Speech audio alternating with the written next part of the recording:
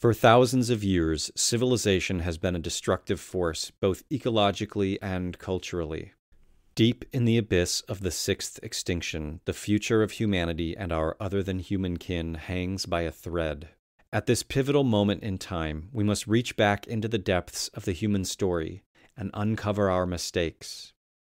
I invite you to go with me down the rabbit hole as I seek out the silenced, forgotten, buried, abandoned, and demonized stories and practices of regenerative, egalitarian, place-based cultures. There is still time to reconnect with what we have lost, to restore our broken relationships to the land where we dwell, and to remember the human place in the wild.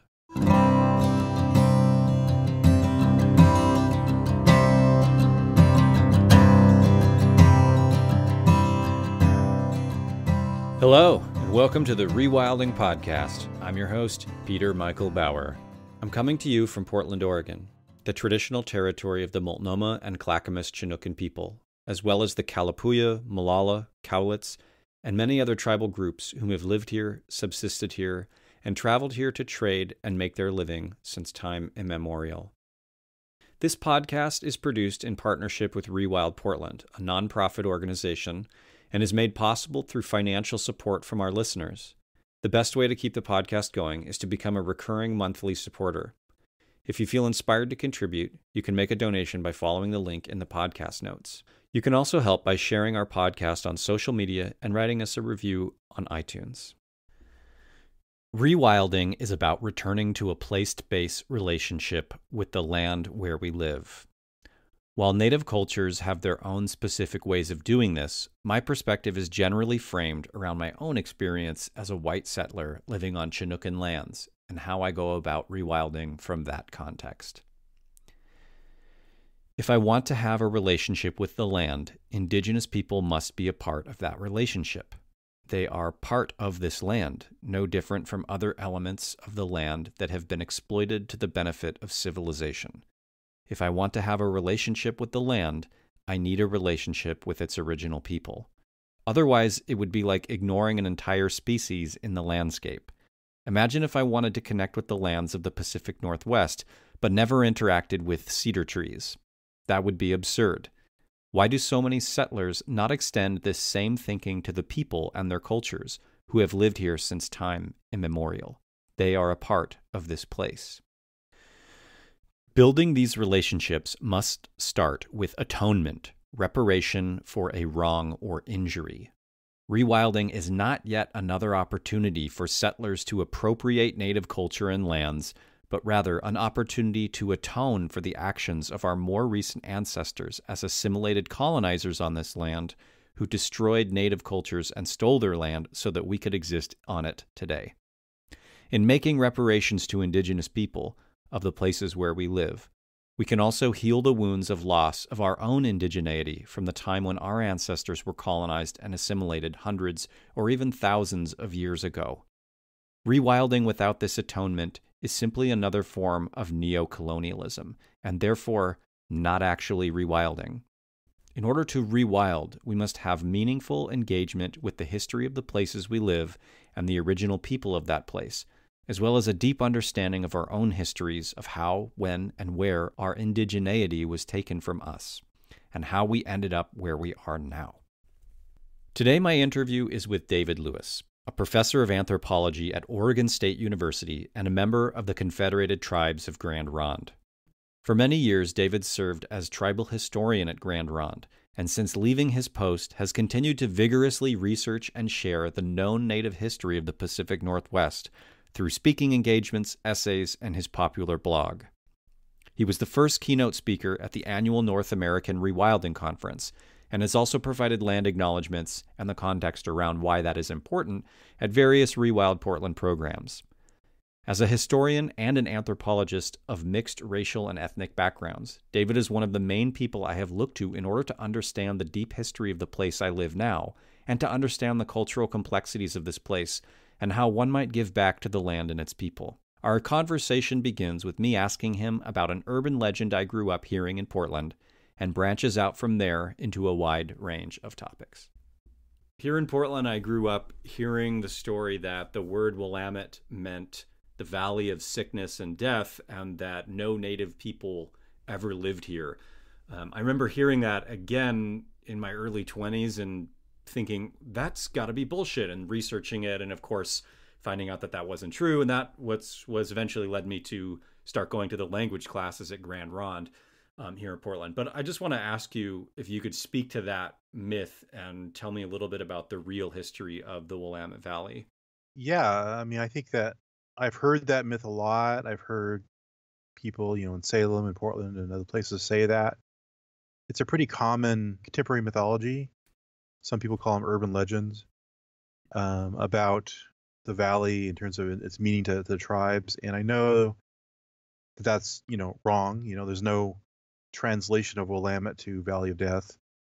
I think that there was something of a reputation in the valley of there being a lot of hay fever and a lot of like diseases that survived here pretty well, and that maybe that mythology was born out of this idea that the tribes, 95% of them or so, all died off in the 19th century, 1830s, 1840s, and where it's well documented is in sort of the Willamette Valley. And so I think that maybe some of that early research on sort of epidemiology and diseases in the valley, somebody sort of came up with this idea that maybe Willamette means Valley of Death. It's clearly not true. Willamette is actually was originally a place name. It was a Willamette or Willamette village on the Willamette River below the falls. So, kind of in the Gladstone type area. And so that's where the name comes from. I know that other tribes have said it comes from like Yakima or whatever, but it's not. It's absolutely from this village here where people first came to Willamette Valley, and they met the people and knew the people of that village, and so they adopted that word as part of the meaning for the river and then meaning for the valley itself. And there is no all-consuming sort of name for the valley that has any kind of real meaning like that. So Willamette actually means a place where there are sort of riffles, a place where there are these like small riffles in the river. Possibly it would be a place where you could have a good fishing hole, essentially, where you can find salmon and stuff like that. So as far as Portland's location, it is on top of a village site. It's not like there were no people living in this particular area. Is that correct? Well, the city of Portland is pretty vast. It's bigger than any kind of native village in the area. There were no sort of well-known village sites in what's called sort of downtown Portland. Lewis and Clark noted that there were some sort of longhouses on the embankment. I think they got some information that those were like seasonal longhouses that were put there for people to sort of go to a fishing site in the right season and sort of probably put out some sort of a dip net or put out some sort of a gill net so they can catch fish and stuff in that location. Other parts of Portland up to, Portland, the city, involves now areas all the way towards the Sandy River and all the way over to what we call Salvia Island now, which used to be called Wapato Island. And so there were villages on Wapato Island. There were villages on the edges of that Willamette Slough area. And there were villages down, there was a big village there at, Blue Lake and that area. So there were these villages in these sort of outskirts area of what we call more, rural Portland in a sense. So in the vein of delving into the history, can you tell me a little bit about your website and your writing and why you do what you do?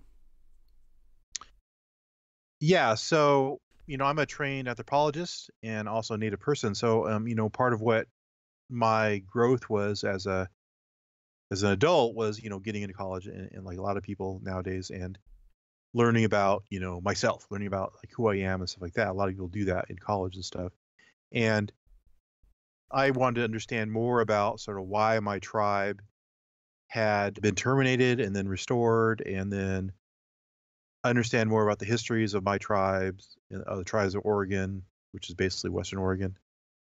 And because nothing was really taught, when I was in college, there was almost no education about, the history of the tribes of Western Oregon, history of tribes of Oregon even. And so I sort of set out on my own with like almost no direction from anybody to find resources where I could learn more about my people. And there wasn't much help from my tribe because my tribe had just been restored in the 80s again from being terminated. and their story seemed to be lacking some key points in it. I came to find out later on I could correct those things, but and so my work over the past, since the 80s really has been to sort of understand more about my people, where I come from in Oregon. And then in the course of doing that, I developed this sort of almost like I'm a collector of native, books in a sense. I have like thousands of native books in my library and stuff. And so I've also been collecting sort of native documents, articles and dissertations and just papers and letters, all kinds of things. And so I now have a gigantic collection of, something like 300 gigabytes of native stuff that I've digitized and placed on my computer systems. And so now, and I've been doing this for, 25 years or so. And when the tribe sort of let me go, when I was like working there and they decided to let me go in 2014, I decided to sort of continue on with what I thought was my role, my developing role in the tribe was to be sort of a tribal historian. I didn't necessarily need their approval to be a tribal historian. I can just still do that work. And so I have this sort of gigantic database of things I've been collecting over years. And I began sort of accessing that a different way rather than just collecting it all. I began reading it all. And I had been reading it all along. I began putting some putting, two and two together and making four out of a lot of like these essays.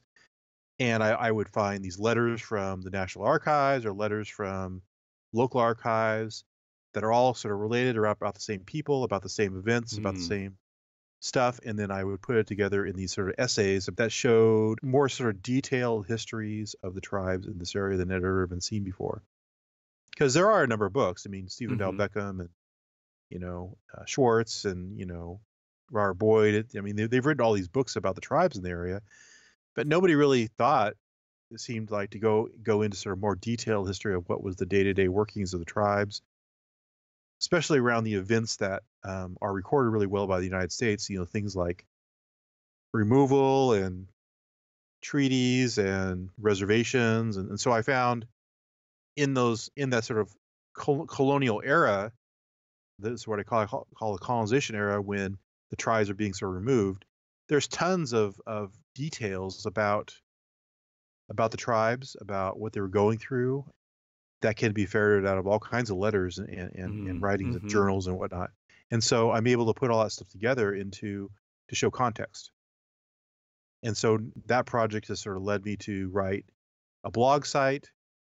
Now I have over 400 essays on the blog site, and it's growing like weekly, daily sometimes. and because I have read all this stuff and I've had all these experiences working with all these different tribes in Western Oregon, I now, my area has expanded to, southern Washington, all the way down to Northern California. And I can put like broad now patterns together, not just tribal, I'm not just dealing with like the Calapooians, which I do, but I'm able to put together broad patterns that are happening in the region. Like if there's a war happening in the Rogue River, how does that affect the Calapooians in the valley? So and then what are the actions of sort of the Indian agents at the time? Why were they making actions on the Oregon coast when there's a war in the Rogue River Basin, which is somewhat separated?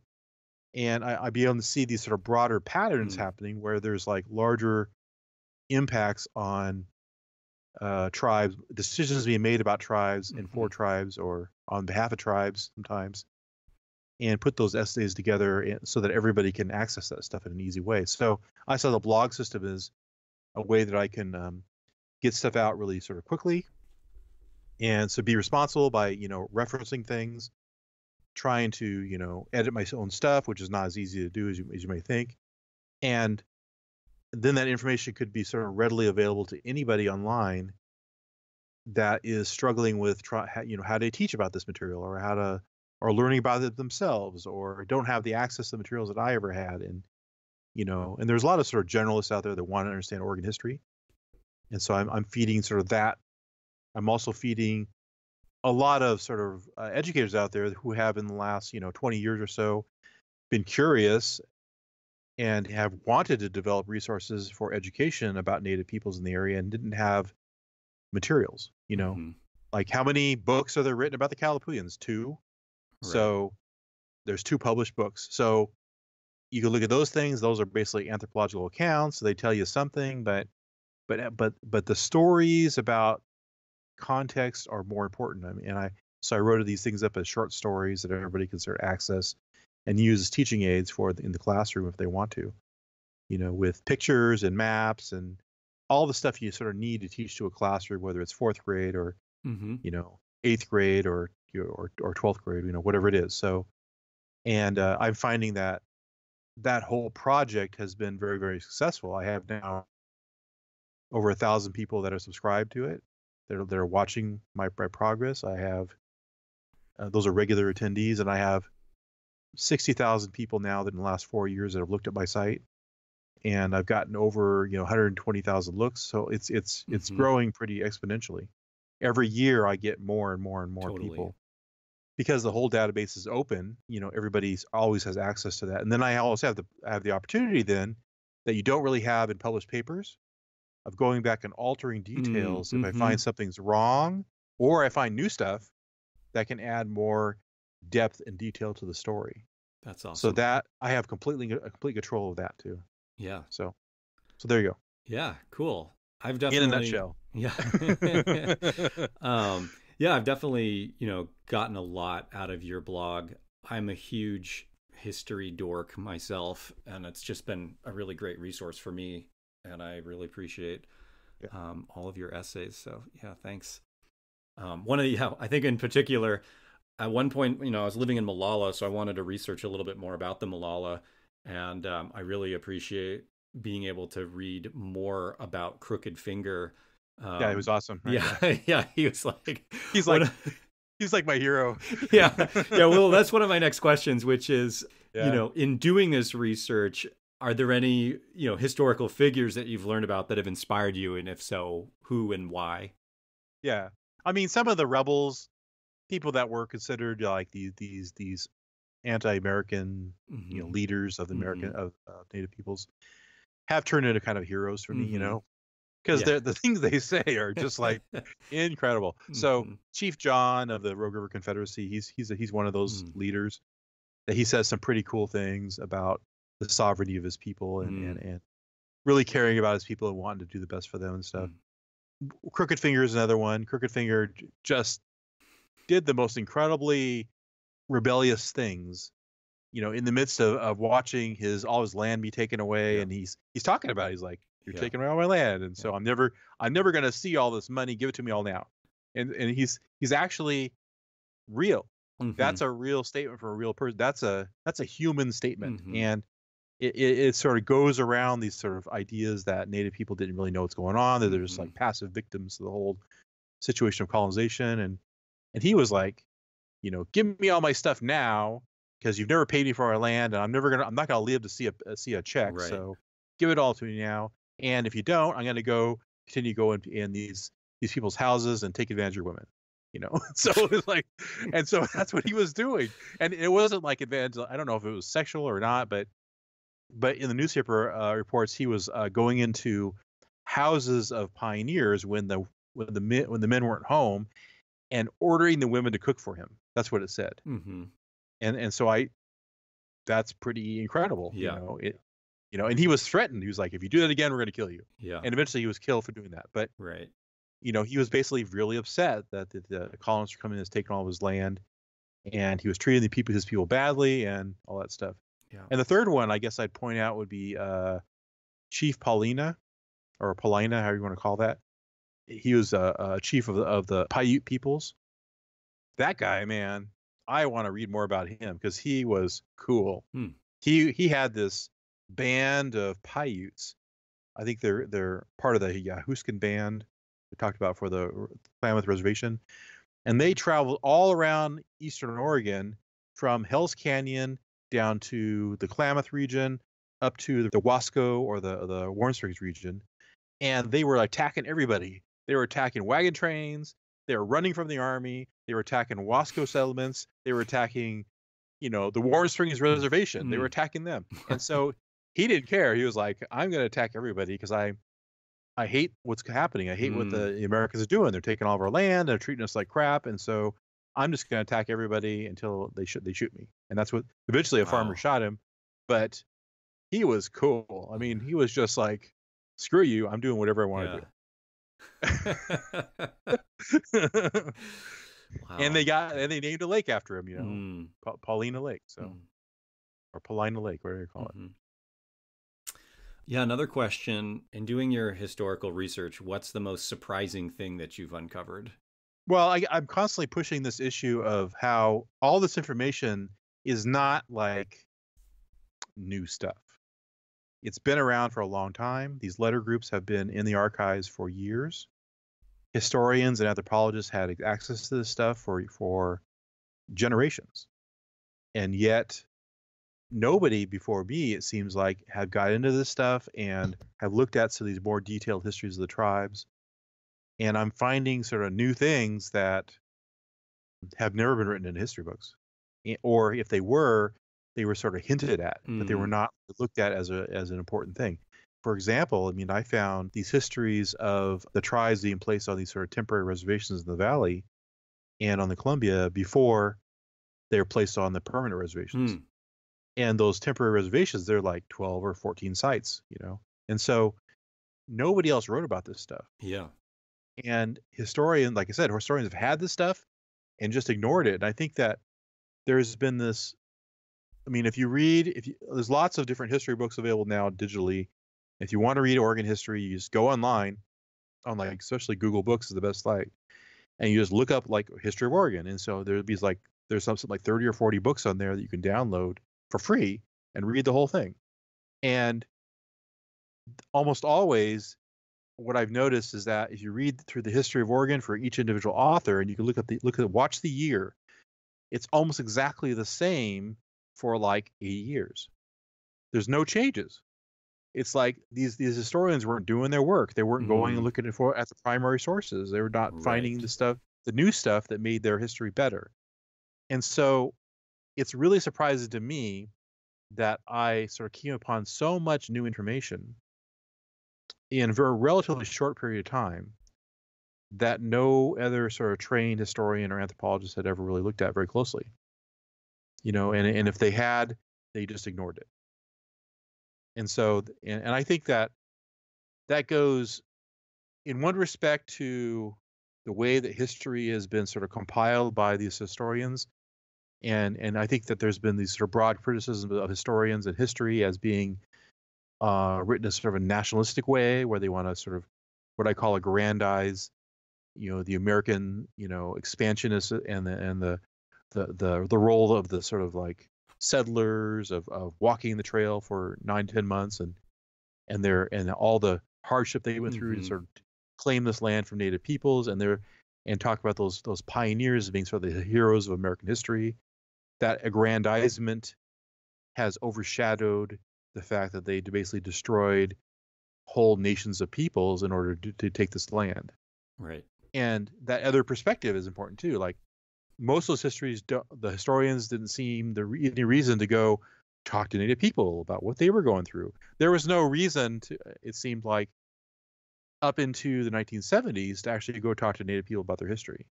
We see that sort of change in the 1970s. We start to see this sort of broad criticism of history and anthropology as not including the opposite or the minority perspective being sort of brought into the theory about how you do history, how you do anthropology, and then you start to see these other histories appear where we have other perspectives. You have the white perspective, you have Native perspective, or you have white perspective and black perspective, or white perspective and maybe Chinese or Japanese or Latino or whatever perspectives.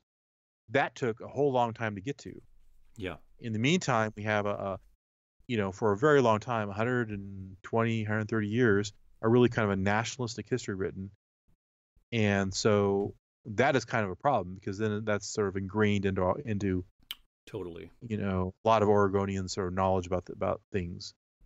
And so, those are some of the points that I found pretty amazing. And I guess as sort of, I'm not a new scholar by any means anymore, but it's sort of, as in this generation, I think every generation needs to discover how their science and practice of the previous generations and be sort of critical about that. And so, in my thought, has always been that we needed to, as scientists, be critical and not just accept the static images of the past as the way things always are, and look at how things have been written about in the previous, in previous generations, and be critical of that and say, what have they not done that we could do better? Totally. And go at it about like that. That's science. Science is not static; it's a dynamic thing. And for historians and even anthropologists to criticize people who are stepping outside of their box and writing new things is being really critical of their science, the way that science actually works. Knowledge always grows. It's not going to stay static. So that makes me think of another question, which is, as a Native person and a formally trained anthropologist, how do you bridge the Western academia, science, anthropology with your indigeneity, and what are the challenges in that? Yeah, I mean, I think sometimes that's set off as, polar opposites. You can't be indigenous and be anthropologist at the same time. This doesn't work. And I think that's inaccurate. I think that Native people have always been very much scientific about their environment. Clearly they took probably longer to do their experiments, but they figured out things. They figured out how to make all kinds of highly developed technology. That stuff. I mean, most people that don't know how to make the things you make. Right. You could probably flint knap and make bows and nets and just all this stuff, right? And how many people do you know can make fire from 2 pieces of wood? Yeah, not a lot. It's a pretty highly developed technology. Totally. It has to do with friction, and there's engineering involved, there's physics involved in this, there's all this stuff, and people figure that stuff out. So I think Native people are natural scientists. They're naturally curious at what's going on around them. They will adopt new ways of doing things all the time. When people saw that the metals and cloths that the Europeans brought were better, they began adopting that into their culture. So I think that there's this miscategorization of Native people and scientists of being sort of polar opposites. I think that where that became the problem is when in our American society, anthropologists and other social scientists took advantage of Native peoples by taking knowledge and things from them and not giving anything in return. And there's a huge sort of like history from the beginnings of social sciences of scientists saying, well, we're just, non-biased, so we're just going to do all this work, and we're going to we need to sort of benefit all of mankind, and we're just going to take knowledge from you and publish it and become, study it and learn things. But Native people noticed, and they started criticizing this in like the 1960s, like, you've been taking this stuff from us for years, for over 100 years, 150 years, you've been taking stuff from us, and we've never seen any kind of benefits from that. That's not come back and helped us. We're now poor societies living, basically in welfare in the United States, and we've been that way for a long time because you've kept us down. And so the sort of racism involved and the privilege involved in society is keeping us down. And we have less access to healthcare, we have less access to education. And so it was, noted by like people like Vine Deloria Jr. He's probably one of those heroes that we could talk about in terms of Native peoples in the United States, who wrote this up in a very detailed, reasoned, scientific way and said, look, they're supposed to be helping everybody with their science. That's supposed to sort of help mankind. They write books about it. They become experts. Then they think they know more about the culture than Native people do, and nothing ever comes back to the tribes. And that's really because they don't see tribal people as, they see tribal people in sort of the racial way, a racial sort of categorization. They don't see Native people as being able to be unbiased about their own culture, as being, logical and scientific about their own culture. Totally. And so he would say, that's not true. We've always been scientists, and so why, and that criticism led to allowing more and more minorities into social sciences from like at least the 1950s and 60s on. And we start to see sort of this growth of women, minorities, in anthropology since that time. And so, and that's served to sort of change the whole discipline, where scientists realize that, we need different perspectives from different experiences from different cultures in our science to make it stronger, to actually find those things that will benefit society. Otherwise, all you're getting is the perspectives of basically white males, Right. Old white guys, Yeah. about culture, about society, and that doesn't benefit everybody. Totally. What about women? Why don't we allow perspectives from women to come in? What about minorities? They come from a totally different culture. They may have a unique perspective on their own culture, very informed about their own culture, that may be useful to everybody. And maybe they could be part of that decision-making body, like the scientists that could make decisions. And, I was criticized pretty broadly when I went into anthropology at U of O, and there was a native scholar it was a literature scholar, but she was like, native people have no business being anthropologists, because she's taken on this sort of like almost the DeLorean type attitude about science. And I was thinking about that and my experiences. I said, anthropologists are going to continue their work whether or not we're part of it at all. So they're going to continue working on tribal stories, tribal context, tribal culture. And if they're doing the wrong thing, then there needs to be somebody like myself and people like me to be there to say, hey, you're doing the wrong thing. Mm-hmm. And they're not going to respect just anybody. Right. They only, like the way it is, the way the hierarchy works in academia, they respect people with like PhDs. So I said, well, I have a head of steam behind me. I'm going to maybe get to the PhD level and then begin to influence things in my area. And so I don't see it as at odds. I think that for anything, I bring a critical perspective that is necessary in the science, and I think that people that are not critical about their science maybe need to rethink what they're doing. Mm-hmm. In my rewilding programs, I often use evolution and paleoanthropology, and in one of them we talk about prehistory, and I start back with like Homo habilis and then move on to Homo erectus, and we talk about migrations and things like that. And I'm always sort of nervous in regards to that, because especially if there's a native person in the class, sometimes I'm thinking, like this is a very, in one way, westernized history. And I know a lot of native people have their origins within the places where they are located. And so for me, I'm always trying to find bridges to communicate what rewilding means and talk about it. And for me, that sort of evolutionary science and human migration and stuff is one of those things that I use to bridge with multiple cultures. But then I'm always like, there's this sometimes comes up with the creation idea of place. And I'm wondering if what you think about that in terms of like bridging those ideas. I know there's some people in Western society or white people who believe in like Adam and Eve in terms of like a creation story. And there are archaeology sites that actually, the Garden of Eden could have been and probably was like a real place, and so, but then there's also this sort of like metaphor of Adam and Eve as like just a mythological metaphor of our origins. And so I'm always trying to like figure out a way of bridging those concepts with native people. I'm wondering what you think about that. I'm just one native person. Every Sure. native person can have their own idea Absolutely. about, their origin story, and every tribe will have their own story. Totally. And people in the tribes are going to have various perspectives on that. A lot of people in the United States today, even native people, are heavily influenced by Christianity, and so they've been sort of indoctrinated into Christianity and assimilated into that way of thinking. There are some folks I know that go both ways, they'd be Catholic as well as they're native, and so they'll do both ceremonies.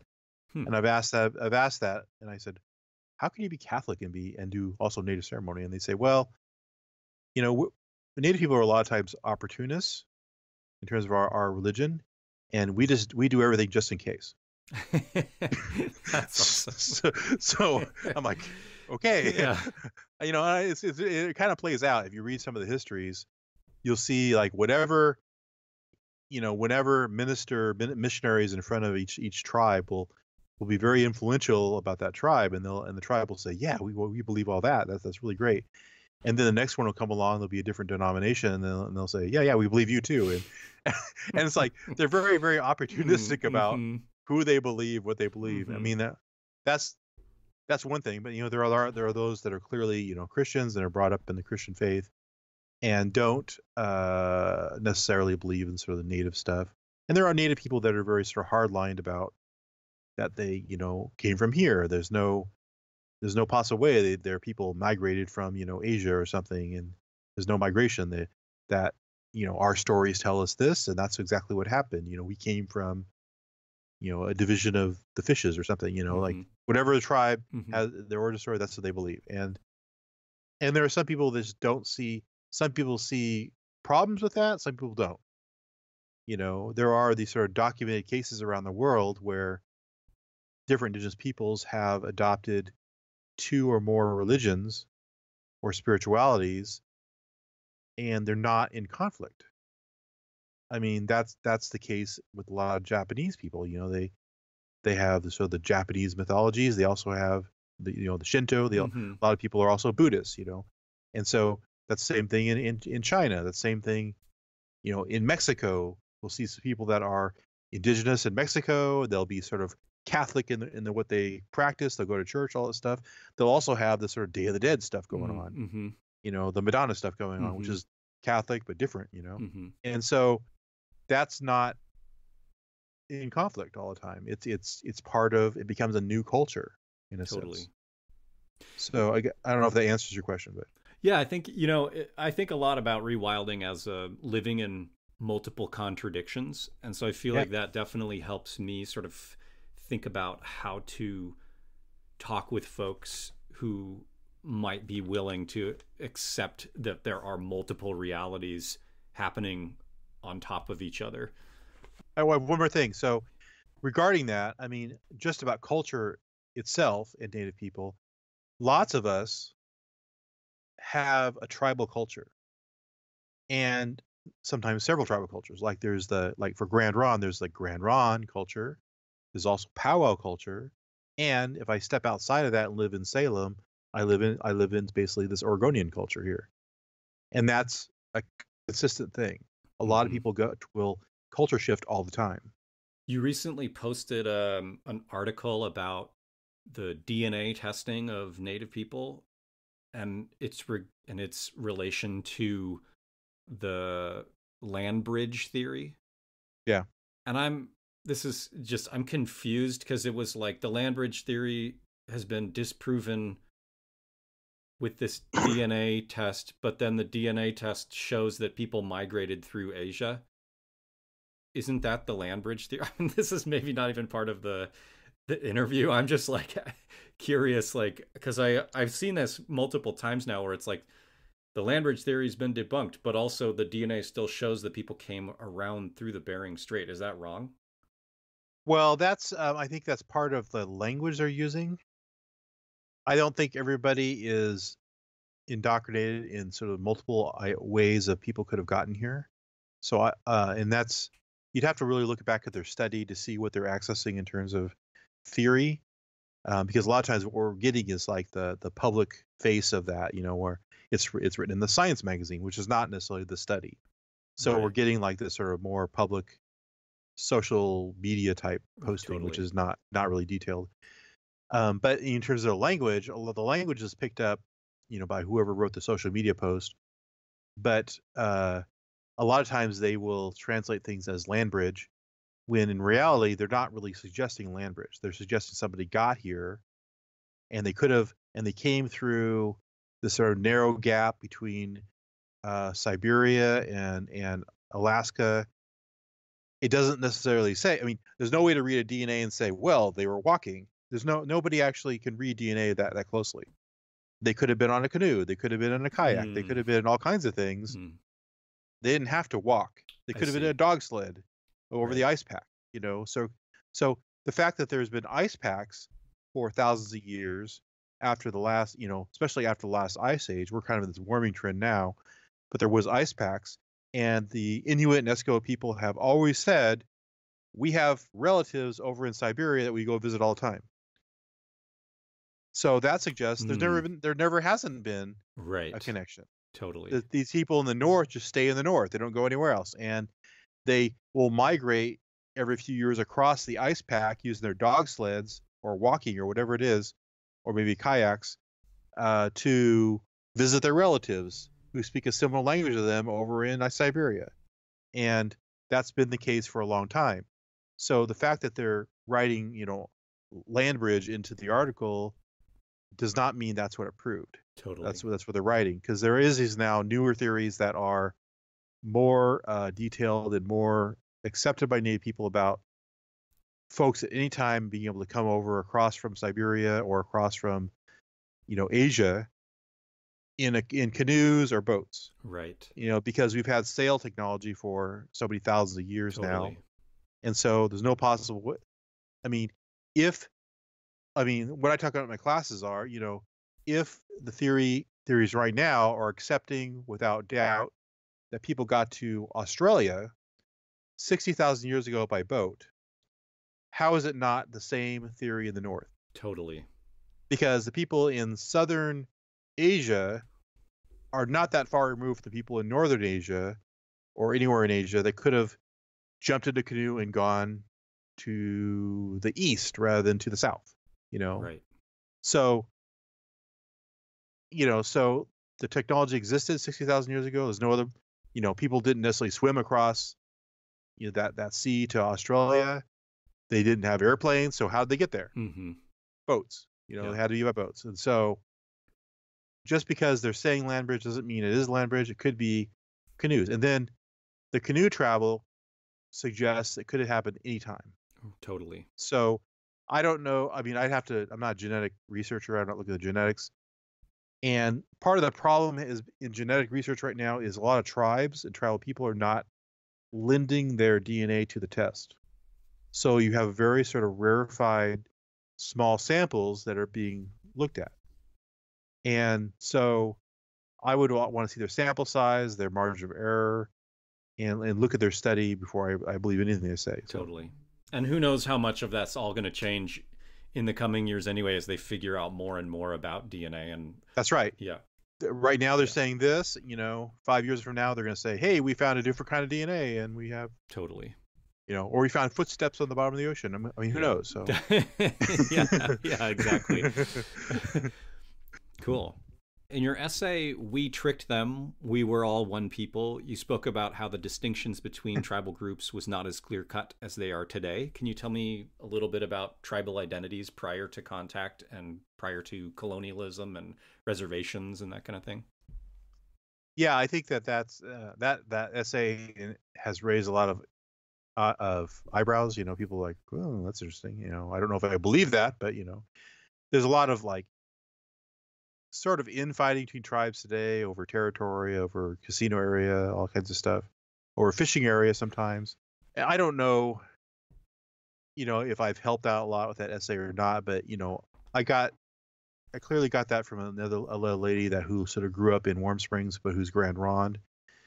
And she says that, in the background of a lot of stories about the colonization, about the reservations, about the people here, you can see that we're all kind of interrelated, that we're all really, that the people that were like Cascades and the people that were at the Dog River or the Hood River area were actually integrated as part of the sort of the kin relationships of the people in the Clackamas area, who were also related to the Calapooians, who were also related to the lower Chinookan peoples, and we can see all these relationships manifested in the genealogies and the ethnographies and everything else. And so it seems to be holding up that we are basically all interrelated. We're not necessarily one tribe, but we all are part of a larger sort of culture of interrelated people in Oregon.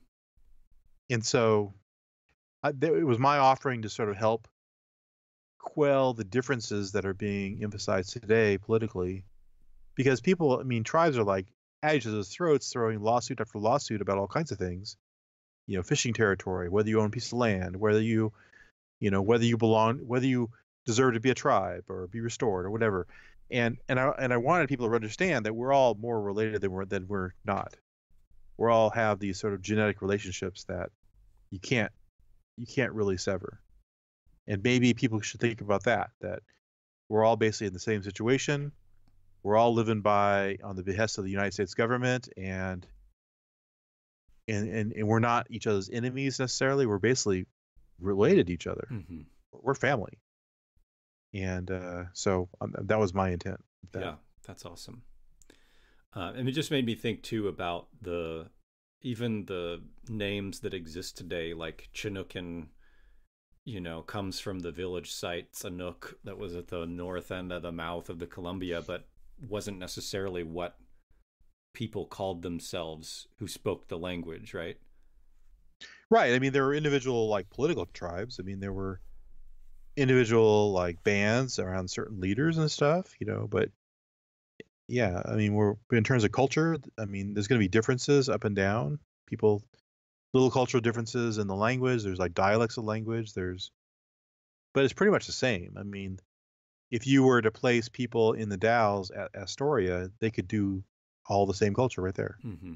This is interesting because I remember reading just too in terms of like the diversity of language. I think the first place I ever read this was the book Aboriginal Slavery on the Northwest Coast of North America, where it mentions that there were like 10 different languages spoken in each village up and down the Columbia.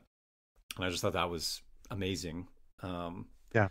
Well, so switching gears a little bit, for me, I'm trying to constantly sort of sift through problematic aspects of rewilding. And there's the oppression of people by the state, and the demonization of indigenous people and people of color and other people from a white controlled state.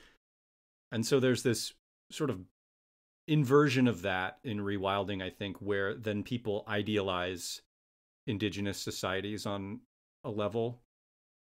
And that can be problematic as well. Yeah. So I'm curious, from your perspective, what is that line of demonization versus romanticization? Is this something that you feel you sort of skirt as well in your field?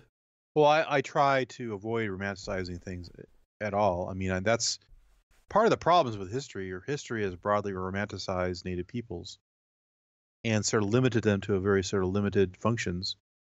They're either savage warriors or they are, I don't know, we call them satyrs in the woods. I mean, what are they? I mean, are they that's part of that romanticizing Native peoples, and this idea that Native people are somehow attuned to nature or people of the woods is so romanticizing, it's incredible.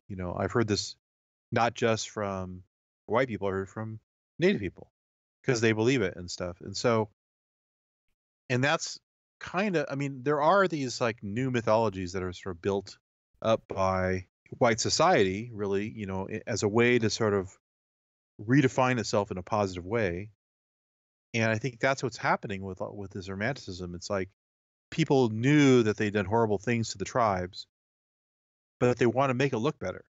They don't want to believe that their grandparents and their parents and even them had done really horrible things. They want to look like they saved them from something. Mm-hmm. And so I've read some of the histories that are written in the 1920s and later about what happened in Oregon in colonization. And there's a lot of talk.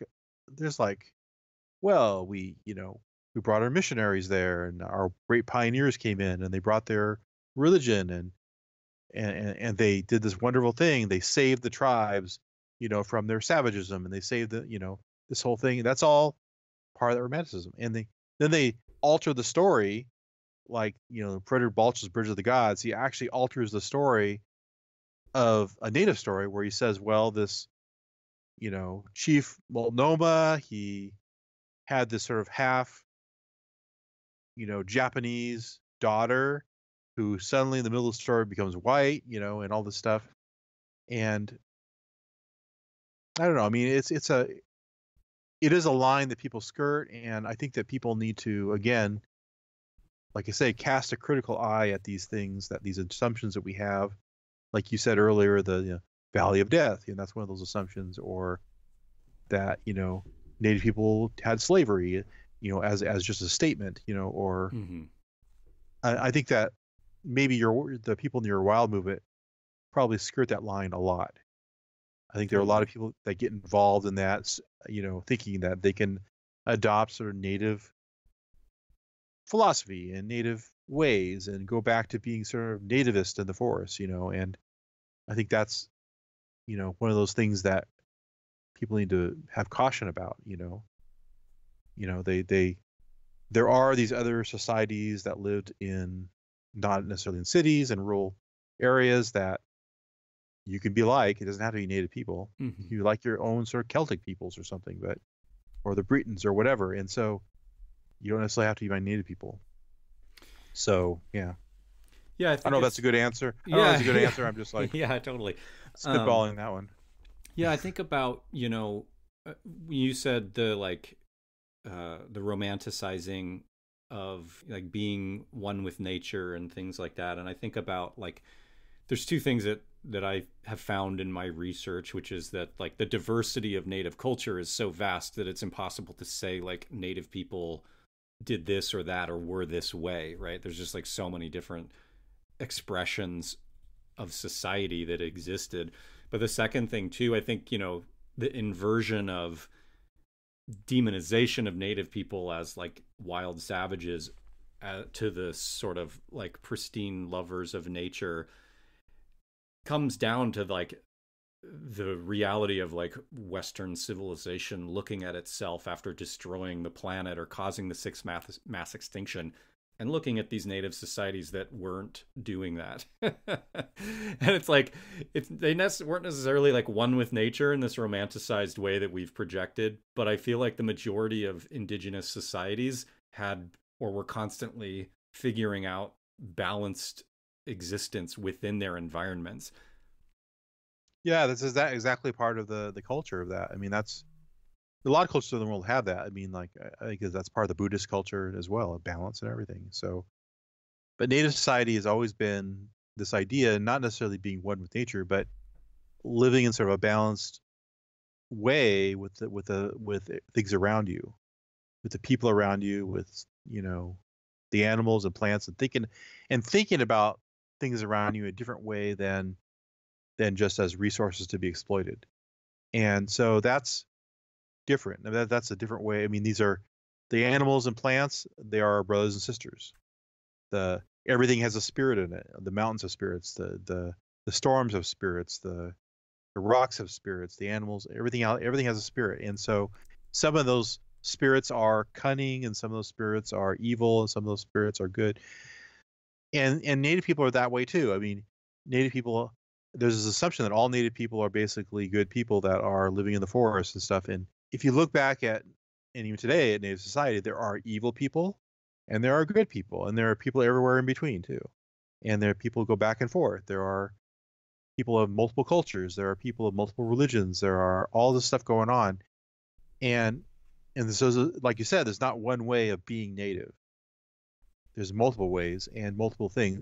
And native society, even though it's thought about as a sort of pristine, society that before it was destroyed by sort of westernization, by civilization, had good, bad people in their societies all the time.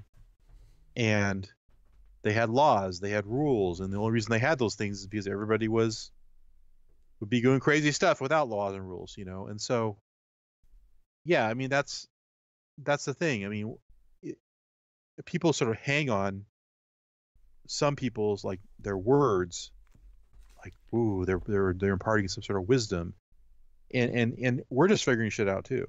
We're just like Mm-hmm. I don't know what's going on. I'm figuring stuff out too. The people around me are figuring stuff out. Sometimes we have a better notion. We have a different notion of the world around us than the other people. And I think that everybody needs to do their own studying in their own way and figure out where they belong in that. Yeah, I think, Yeah. rewilding to me is is I think very similar to decolonization in a way, in the sense that it is about trying to find this balance again. And so I see it as something that it's a problem, that everybody is working on in a different capacity around the planet. And so for me, as coming from this culture, a lot of people say that white people don't have culture and then that's why they appropriate. I don't think that's true. I think that the culture is not great. But I think that, there is a lot to be learned on how to live sustainably on the planet from learning from the diversity of native societies without romanticizing, without demonizing. Well, I think you're right. I think it's how do you think about the things around you?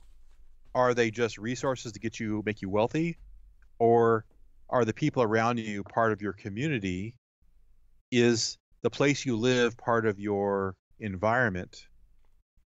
Because a lot of Americans, are like, well, I'm going to go move to Portland because I can make money there, and then when I find a better job in LA, I'm going to move to LA, and then if I find a better job in New York, I'll move to New York, and so nobody is like tied down to a landscape. Totally. A lot of people are just like moving from place to place in chasing the buck around, Totally. chasing the dollars around, and they don't really ever ground themselves in any place. And even if you're living in New York City, how do you ground yourself there? I've been Right. there.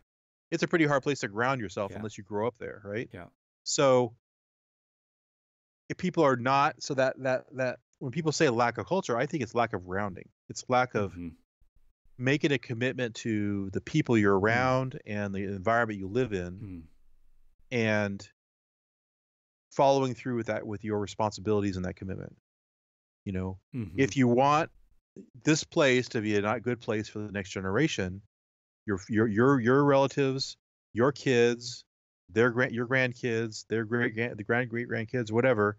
If you want this place to be as good or better than how we have it today, you're responsible for making decisions in your life. Change your culture, change the way you do things, change the way you think about things, so that you are grounded in this place, Mm. and get away from this notion of chasing the dollar around. I mean, some people do that, and I guess some people it may work.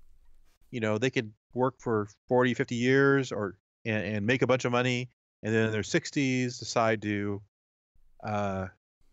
or 70s decide to sort of settle down and become grounded. I mean, I guess that may Mhm. work for some people, but Yeah.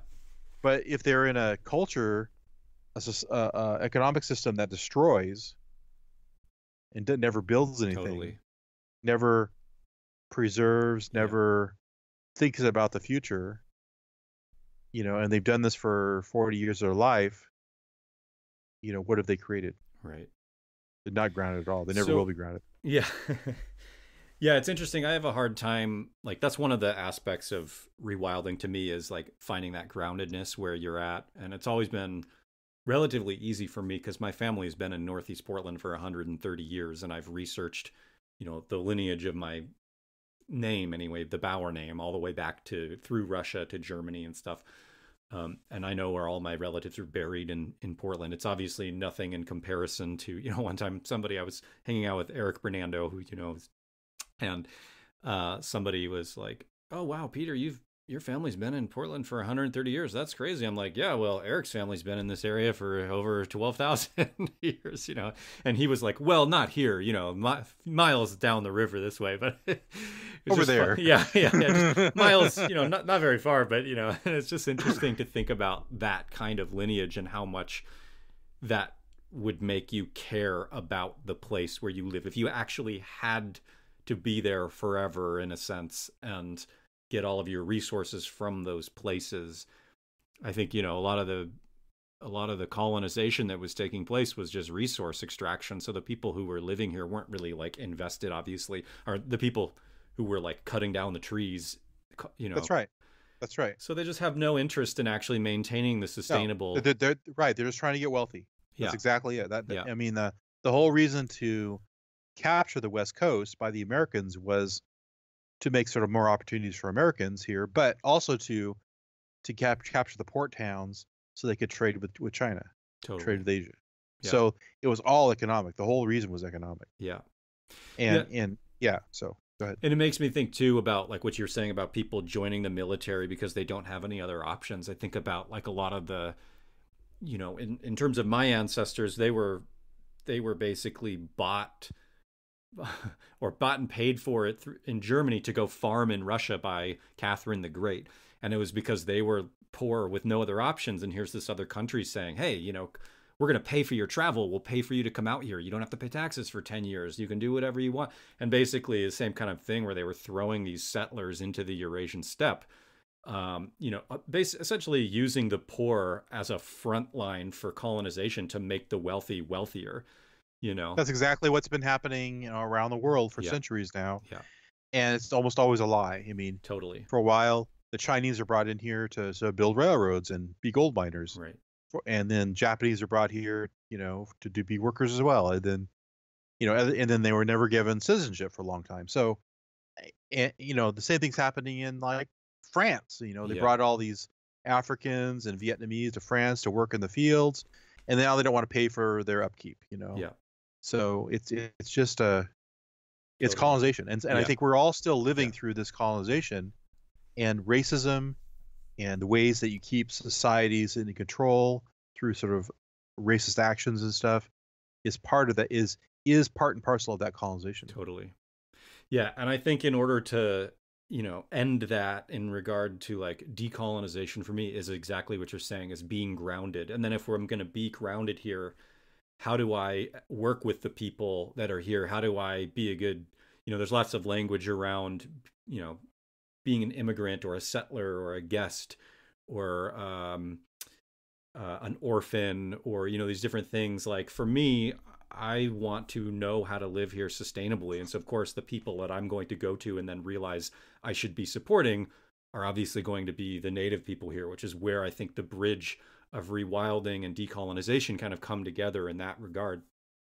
And so one of my last questions is, what characteristics do you look for in people like with my demographic, for example, white settler descendant, that you found make it easy or exciting to collaborate with in regards to your work?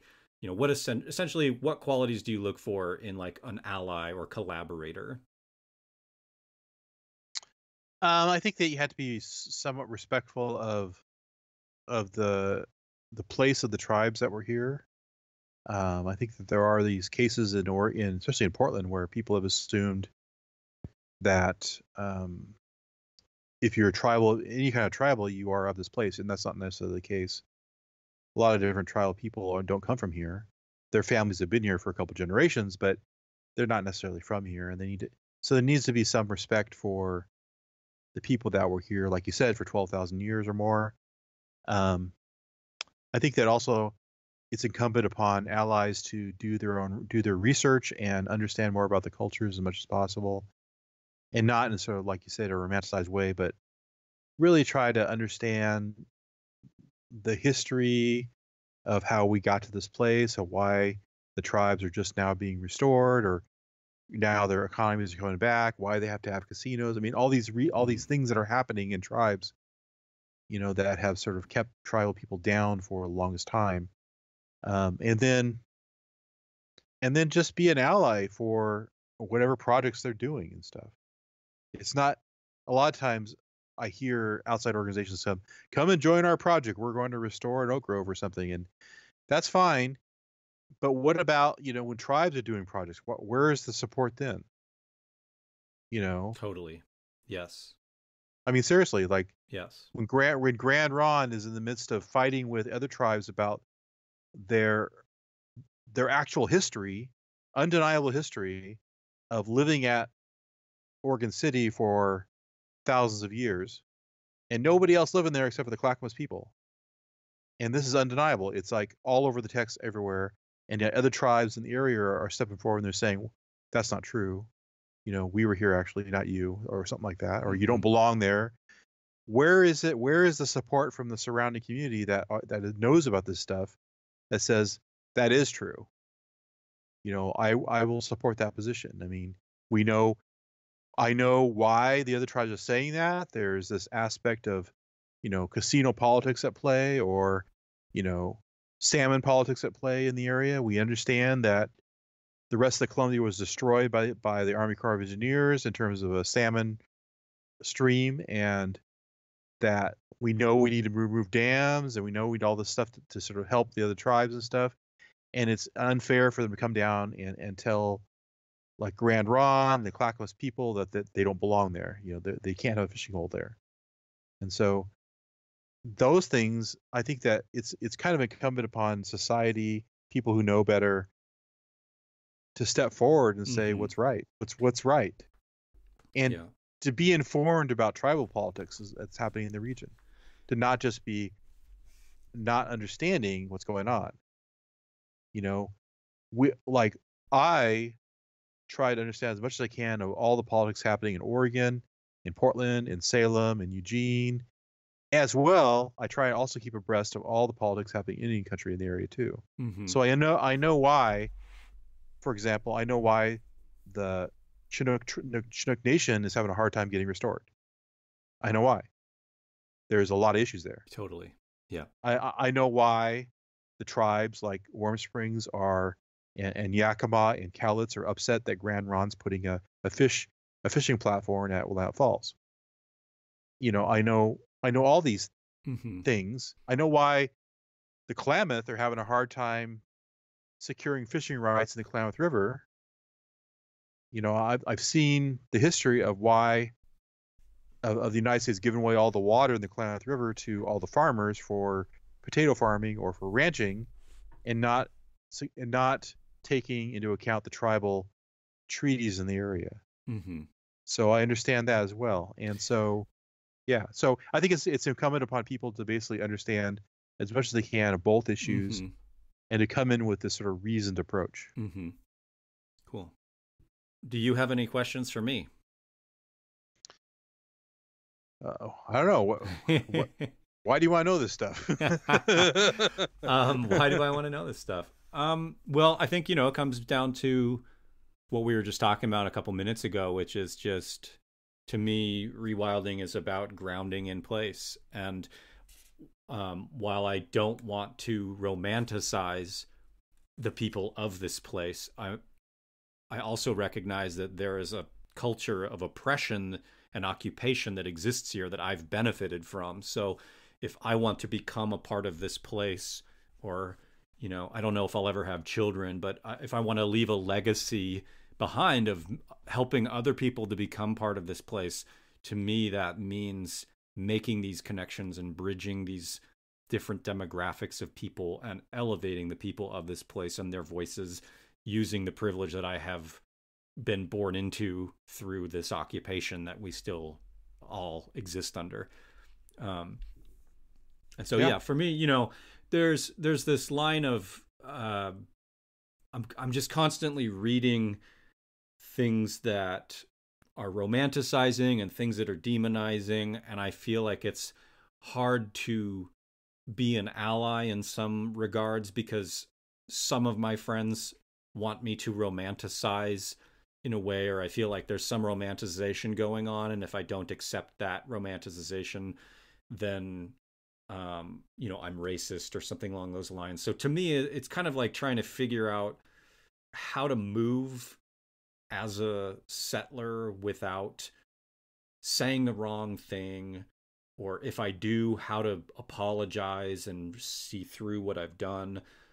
And so just the more and more conversations I can have with a diverse demographics and lots of people from those, to kind of get all of these different perspectives, because obviously, like you were saying earlier, it's not like there's one perspective around, like, origin stories even. And so just trying to, like, figure out how to be as broadly appealing and connective, and figure out what is, like, the basis of connection between all people that's beyond all of the cultural things that we've, like, overlaid that keep us apart. And so I think just, I really respect your work, and especially because you seem to be someone who's willing to be this bridge. Like, it really feels like that's one of your roles, like as a professional academic and a tribal historian, your role is essentially bridging those worlds. And so I just, ever since I've been following your work, I just have a lot of respect for what you do, and I really, Well, thanks. That's a good to hear. What's interesting, an interesting perspective is that none of us are completely native. There are very few people anymore in this area that are 100% native. So I have a pretty significant background genealogy of English, Irish, Scottish, German, and French, and Belgian. So, so what's funny is that, you're putting me in this. You're saying that I'm in this sort of category of being a bridge, but I'm there already. Totally. I'm not. It's not like I'm not part. Not. I mean, if you look at my blood quantum, I'm actually only about an eighth native. So I'm actually more white in terms of the blood quantum than native, if that means anything at all, which it really doesn't. Sure. So yeah. And that's part of the game that a lot of native people play. It's like, well, I'm native, and the fact is, 99% of those people that say I'm native also have a pretty significant white ancestry too, or non-native ancestry. Not necessarily white, could be black or anything else, but ancestry. So, and they are automatically in this place, and they can't escape from it of being in parts of at least two different sort of definitive cultures. One which is native, which they take on as their persona, and the other one is being sort of in sort of the non-native capacity as well. I mean, my mom is not a native person, so my dad's dead, who was the native person in my family. So, so I'm constantly sort of not necessarily code switching. I'm just being that person. Totally.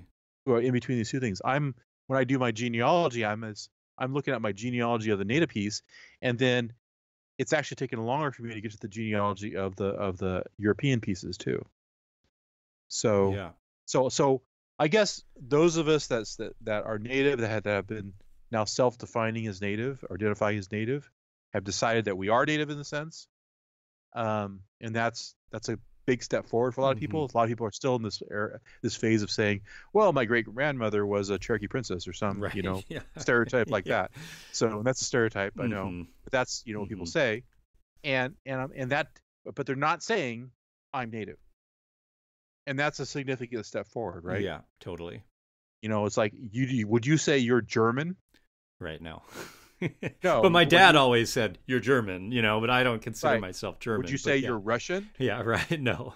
Yeah. No. So you're calling yourself white American, as we call it stuff to me. So I consider you a white American. Totally. So, but you could say I've been learning about my German past, and I'm actually German. Yeah.